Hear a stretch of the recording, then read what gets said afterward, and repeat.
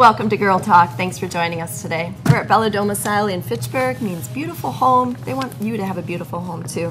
Not only are they good at creating a beautiful home, but it's all cool functional stuff. And today we're going to learn about cabinetry. I don't know, that doesn't sound very sexy, but it is, I think, interesting. They'll always make it interesting. More interesting, I think, than we think. We're going to talk about finishes, features, and the whole gamut of price range and budget size. I love how none of us are helping you out right now, Janet. We're just expecting a monologue. But you know, maybe you reckon I'm going to move on to this maybe familiar face next to me. Stacey Hansen is joining us today. We thought we'd class up the joint and invite Stacey on. Thanks for joining us. Maybe you recognize her from the Real Estate News or Maximize Living. I want to know, Stacey, you've been doing that show with Dr. Pat now. He's a chiropractor for a little while. You must be like a junior chiropractor by now. You know, I've learned so much from him, and not even just chiropractic stuff, just general wellness things. Like, he's changed my diet too. Like, I always thought I ate pretty well, but he's introduced me to, say, kefir. Do you drink kefir? I've had kefir, and it's really actually good. It's delicious. What is it? It's kind of like super yogurt, but you drink it, and it's got, like, yogurt typically has, what, maybe 3-4 cultures. What are they called? Right, like the active cultures. Yeah, the active cultures. That are whereas good this will for your have like digestive tract. 15, 20. Oh, wow. It is super then. Yeah, it is really super. You know where I've had it is at Freshie. You ever been to Freshie? Yeah. It's one of my favorite places. I'm an addict. But they have kefir, like frozen yogurt.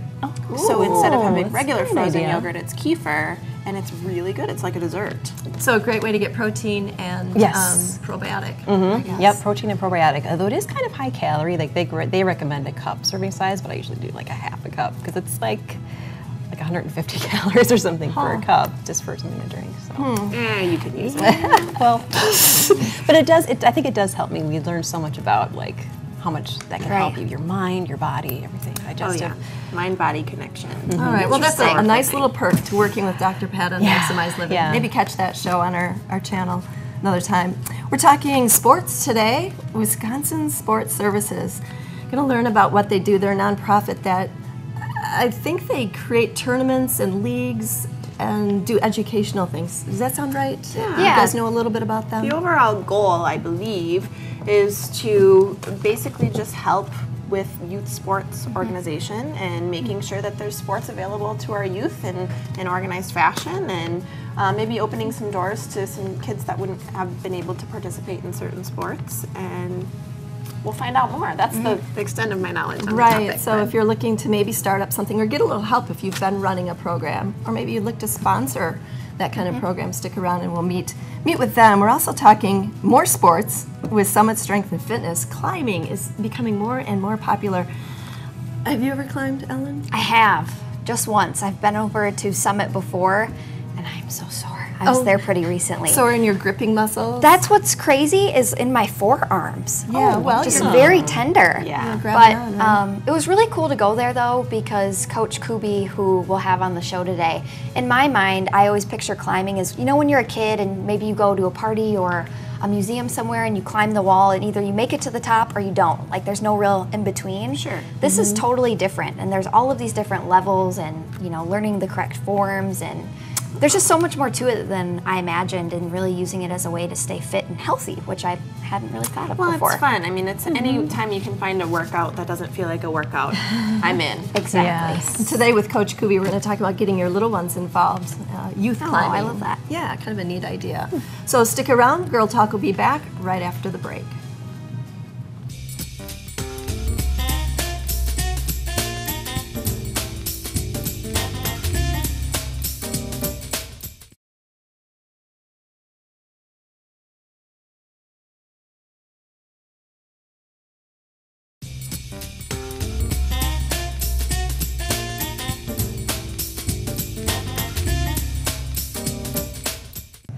Welcome back to Girl Talk. We're standing here in the kitchen at Bella Domicile, one of the many kitchens, and we're going to talk to the folks here at Bella later in the show. Looking forward to it. Right now, we are talking about a very fun activity that you might know about for adults, climbing, which is gaining popularity thanks to Summit Strength and Fitness. We've got Keith Kubisa, who is the head coach and owner. Today we're talking about the youth programs. And I'm excited to learn a little bit about the youth climbing program specifically, but let's talk first about age. What's a good age to start climbing? So if we do have some kids coming that are 3 and 4. The programs we have aren't geared towards those kids. They kind of come in during the open gym time and just get acclimated with the wall and play around. But the program itself, the kids are about 8, 9 once they mature a little bit and start to know how to use their bodies. Yeah, and maybe use it more specifically to a program. But I still like the idea of bringing a 3 or 4-year-old in there to burn off some steam. That's right. They probably don't get very high. No, we have a little kids wall away from the big main wall. Where they can, smart. They'll sleep well that night. Yeah. That way, too, the adults don't fall them and smash them. So. Yeah, for sure. And when the kids sleep well, mom and dad sleep well too. That's why we're interested. Yes.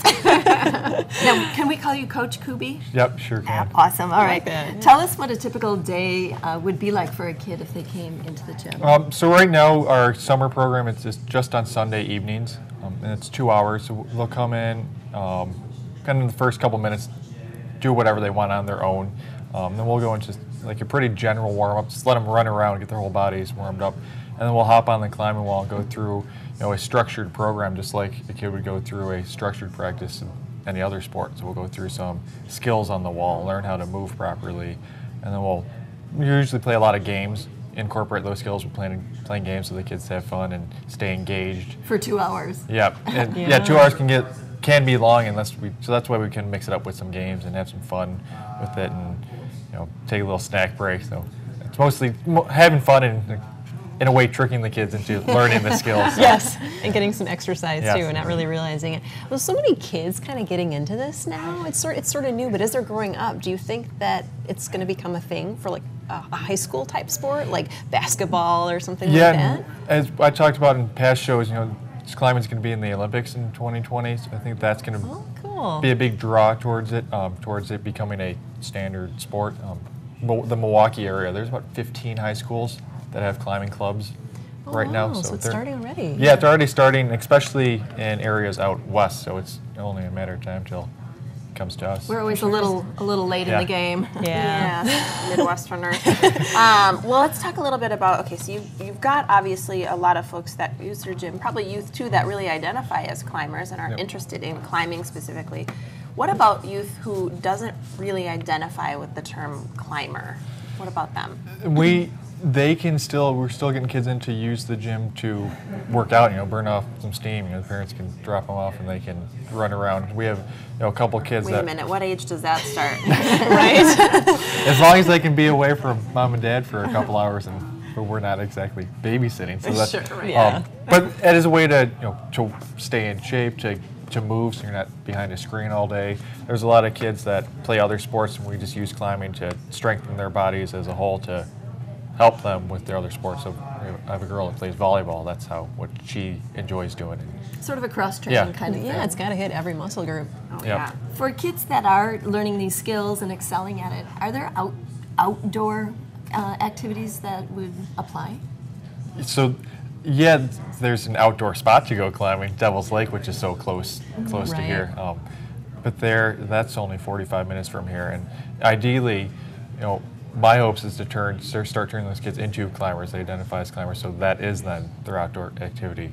Take them up to Devil's Lake, and we do take groups of kids up there to Devil's Lake, a couple of times throughout the summer. How great is that? Get a dose of nature too. Absolutely. What a fun thing to get kids involved in, and if you want to get your kiddos involved in climbing or learn more about the youth program, check out Summit Strength and Fitness. Again, this is Keith, head coach and owner. Thanks so much for being here today. Thanks for having me. We appreciate it. We've got more Girl Talk coming up after the break. We're here at Bella Domicile, and we'll be right back.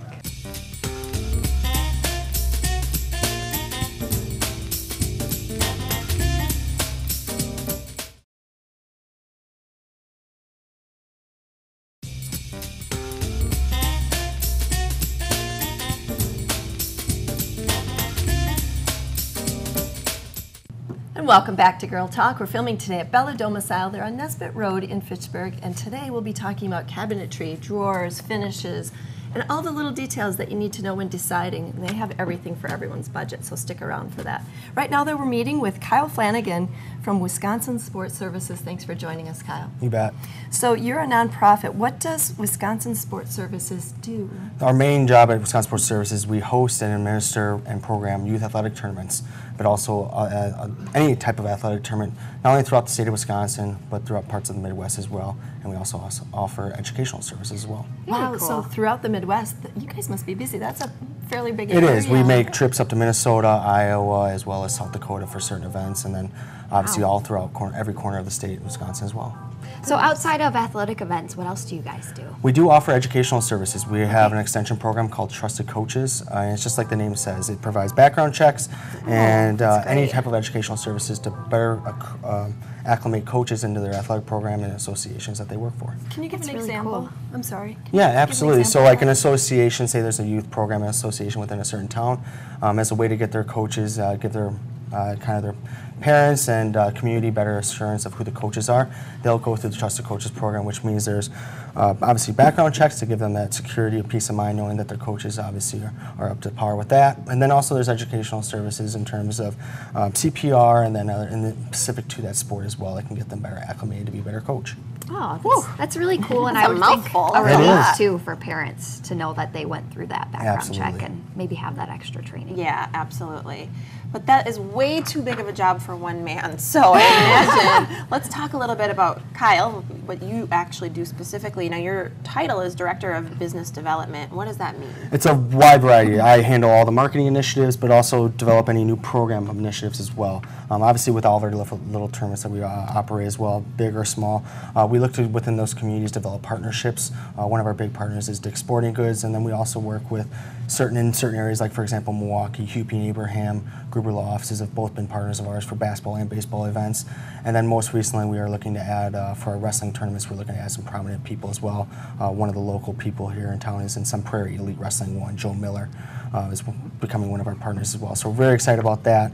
And then obviously, as I mentioned, for developing programs, looking to add different sports to our portfolio. In particular, one of the biggest things we have on our docket is possibly lacrosse and or field hockey in the Milwaukee area is becoming more and bigger. And it involves both genders, male and female. So we're looking to possibly look at that realm because, you know, one of the nice things that we do is we kind of take that burden that these youth associations have that they have to do in their spare time as volunteers, and we do that full time, all the time, to make sure that they can better operate not only their leagues but also their tournaments. Wow, that sounds fantastic. And a shout out to your sponsors.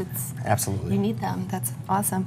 So speaking of local, what local events do you have coming up in the Madison area? You bet. Next week we have one of our biggest softball tournaments, the Fast Pitch USSSA State Tournament in Stoughton at Racetrack Park. We have 50 teams coming from all corners of the state. It's going to be a big event, and when it comes to those softball tournaments, they are very intense and very fierce. And one of the nice pieces of that is another aspect of what we do is we provide educational services, as I mentioned. We are working with National Scouting Report of Wisconsin, and they're going to be on board. The age divisions for this tournament are 10U through 18U. And with kind of the recruiting aspects of getting into college and the opportunity aspect, not only for those athletes, it just opens a different realm. We're going to have seminars to help educate parents, coaches, and athletes about the whole process that goes involved and what to look for and make sure that they get all their grounds covered. How valuable that would Yeah, be. absolutely. And I know you mentioned too that you have events all across the state and surrounding states as well. Do you have some signature events that I'm sure are coming up that we can do. look for this year? Our signature events are called the Badgerland Championships. We have them for baseball, wrestling, and basketball. Obviously, basketball being in the early spring, late winter, in March. Wrestling comes up in lacrosse in January as part of our Midwest Wrestling Tour that we do throughout the entire Midwest. And then baseball as well, and that's coming up in July 21st to the 23rd. And we have different host sites. We go between what we call the Triangle. Green Bay, Madison, and Milwaukee is different host sites. And it's a very large tournament with a lot of teams throughout the state. Wow, awesome. Busy season, I bet, for you. Absolutely. Well, if folks want to sponsor or get involved, where do they find you online? Yep, wisconsinsportservices.org, or they can give us a call, and we're located, if you just Google Wisconsin Sports Services. We also have Instagram, Twitter, the whole social media aspect as well. And then obviously, if you have any issues where you're looking a burden in terms of a program or setting up a tournament's becoming too much, you want somebody else to work with you on it, give us a call. That's what we do. Good to know. Thanks, Kyle. Kyle Flanagan's with Wisconsin Sports Services, and we're Girl Talk. We'll be right back.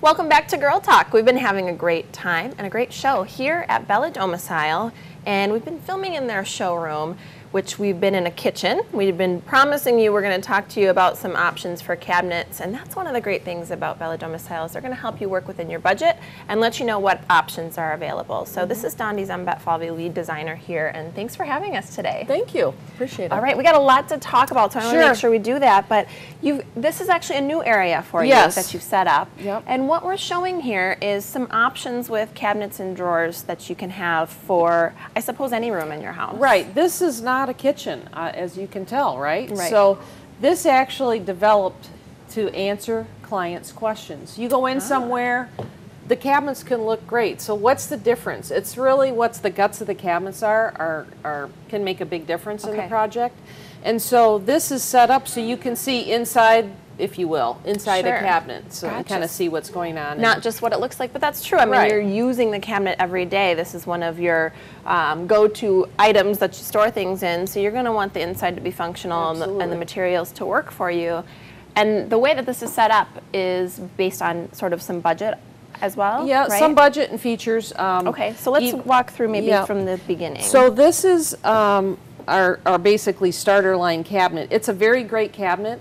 So, but how they keep their price point attractive is they take a few drawers, because if you look at what's out there in the kitchen universe, most kitchens are one of about 5 different door styles. So they take, I mean, who hasn't seen the basic shaker door? Right. Here's a basic raised panel door.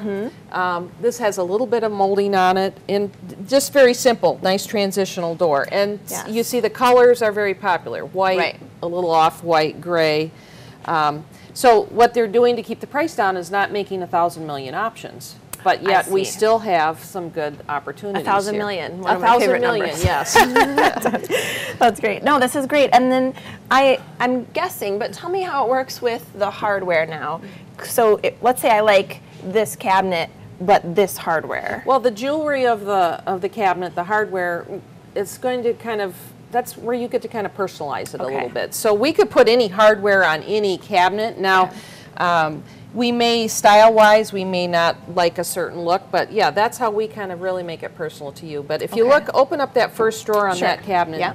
and if you open up this one, or I'll open up this one, you can see right away that this doesn't quite open all the way up. Oh, interesting. Okay, this one, so full access here. Sometimes that may not, you may not want to pay for this option. You could do this Something option. I never even thought Yeah, about yeah. is, if your drawer doesn't open all the way, which I actually have a few of these at home that doesn't, and it does bug me. Yeah, okay, so there There you there go. you go. lesson learned. Just looking here, if we look at this cabinet, Yeah. maybe a little bit. So this cabinet, do you see how the box, you just see a box here. Sure. Now let's go over to this one. See how there's kind of a frame around it? yeah, So this is sure. framed construction. This is frameless construction. I see. You get about 8% more storage space in a frameless cabinet. So it depends on what you like. Maybe you like the look of this and the storage doesn't matter. Maybe you want the storage. Yeah.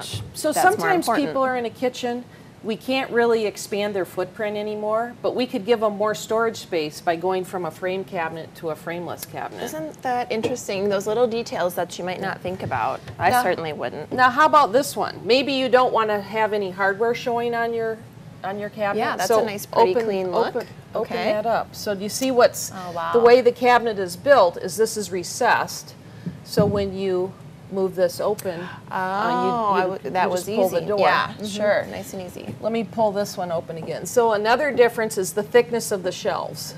So anybody ever have a droop in their shelf? So the thickness of the shelves, the thickness of the case material is Right. different. So if you're going to have a lot of heavy dishes, you might want something a little bit sturdier. Or a wider cabinet. So you can choose, in this line, you can choose to have this or this. So if I you're see. in a bathroom where you're not dealing with as many heavy things, you know, Right. this may be fine. Kitchen. Your you may Q-tips will want- probably be okay on yes, the thinner. Yeah, absolutely. What about this? I just particularly like the look of this. Yeah. That's really pretty. That is a textured laminate, actually. So different, it is a frameless cabinet.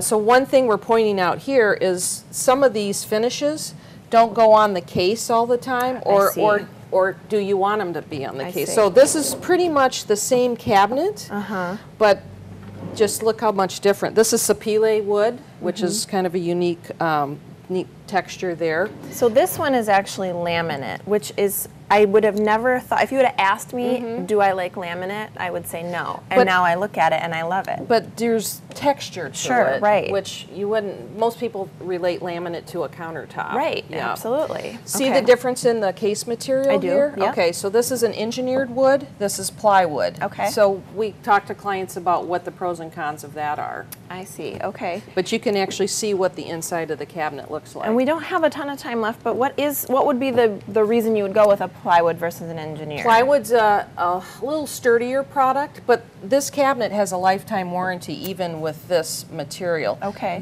In fact, if you go to most European-made cabinets, they actually advertise that their cabinets are 100% recycled material. That's what this is. Wow. So that's Okay. a engineered wood. People might think of it as particle board, but when it's put together at a certain pressure and temperature, it's actually furniture grade. That's what's used in the cabinet. So there's And you actually can a feel a little greener maybe by doing that as well. Well, that's kind Okay. of the idea there. Yeah. Okay, we got a couple of things left to show off here. So basically, this is just a different line. We're showing different heights of cabinets. Sure, Some yeah. companies can make any height. Some can make any width. It has a lot to do usually with We got soft close do too. they make their doors. Yes. Make their own doors. Here's another engineered or a frameless cabinet again. Wow. Just with more options. There's so much to think about and some other just sort of details and of course hardware showing off yeah, here. you don't see a lot of this configuration. Two drawers and then a door below. Oh, a nice option. So your big stock pot can well, fit this in is there. great that you have this set up. I mean, obviously we just covered one little space in a room and there's so many options and things to think Yeah. about. So that's what's nice about coming here is you guys obviously have the expertise of things, details that we wouldn't be able to think of and Appreciate come up that. with. So again, this is Dondi Zumbat-Falvey, lead designer here at Bella Domicile. This is just a small piece of their big, beautiful showroom. I encourage you to come on in. It's a great spot. Thank you so much for watching. Thanks for all of our guests for joining us. We'll see you next time on Girl Talk.